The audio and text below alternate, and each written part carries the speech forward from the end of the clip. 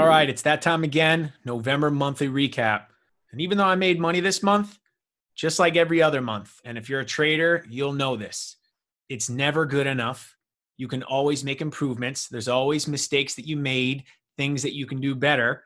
So weirdly, when you kind of get deep into this game, I'm 4 years in.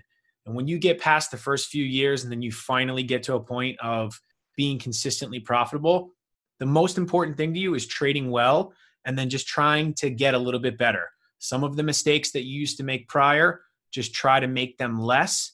And then maybe some of the opportunities that you didn't take advantage of prior, try to take advantage of them moving forward. So yeah, I made money, but there was a little bit of a rocky period this month. So November was great, and I'm happy that I came out green, but I still made a lot of mistakes and I could have traded much better. And if you're an active trader, you'll totally understand where I'm coming from. I don't think there's ever a month where I say, oh, I did everything perfect and it was fantastic and I'm super happy with everything and I give myself an A plus. And in my little circle of traders from, Instagram to Twitter, everybody who I communicate with, I don't think they've ever said that as well. It's this endless game of trying to chase perfection, but there is no such thing as perfection. So it's always trying to get better and always working on just trying to become an overall better trader. And for anybody who may be a little newer watching, like that never ends. The progress never ends. The emotions never end, because even if you get really good at trading a certain size, the goal is to obviously try to trade a little bit bigger. So it's just new problems. You take a step up, you got to deal with new problems. So it's a forever thing. And that's why trading is so tough, and also why I like it so much, because it's a constant challenge. And in a lot of ways, it's like a performance sport. And I think that's why I'm so passionate about it. And regardless of the ups and downs, I keep on coming back. All right, so now to get into the trades. So here is my broker statement. I use Interactive Brokers for everybody who doesn't know already. There's my name, Matthew Evan Diamond, November 1 to November 30. And they break it down into two separate sections. They separate it between stock and options. I trade options majority of the time, but I'll trade stock maybe if the options are spready or if they're really expensive going into an event. I just choose that. That's my preference. So when it comes to stock, I actually did okay. I made $2,806 and I had a couple nice wins. So I had a nice win on Neo. This was a little bit of a crazy day. And then I also had a nice win on Roku, made $1,363, lost some money on Zoom. Nice win on Baidu. So not a whole lot going on, but had some nice winners in there. And then obviously going down to the options part, traded BA a lot. BA caught momentum, so ended up trading it numerous days in a row. BABA, Facebook, traded Target, made like $76 on it. Didn't really get much going there. And then Tesla, which is my main name that I like to trade almost every single day. And I traded a lot every single month.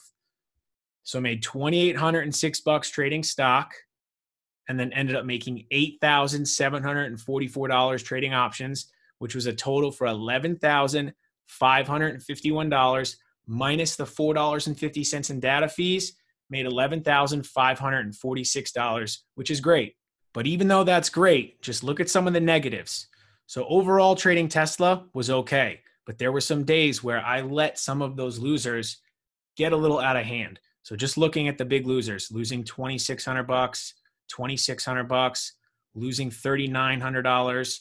And a lot of these are numerous trades in a row. So taking 1, 2, 3 trades on Tesla, and then they all kind of add up to that really big loser. And then I did have the really nice win, $6,426, which is fantastic.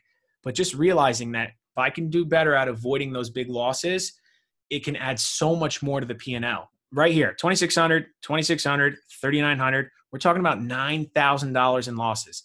Now, I'm not assuming that I won't lose something. So even if it's just cutting those down by half, I could have easily added anywhere from about $3,000 to $5,000 on the month.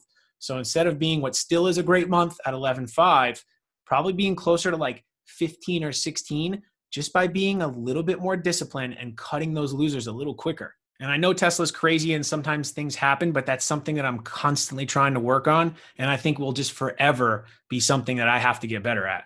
And a lot of those losses came within a 2-week period. So just to go to show probably the most important graph, look from the 11th to the 18th. That is a bit of a roller coaster ride. A lot of up and down swings with my P&L. And I tell you, if anybody can relate, like I know what I'm doing. I feel really good about my strategy. I'm a consistently profitable trader, but even when you know what you're doing, you're still going to have your moments where you kind of go through some stuff and maybe the performance is not that great. And when you go through it, even if you've gone through it before, it doesn't feel good and it sucks.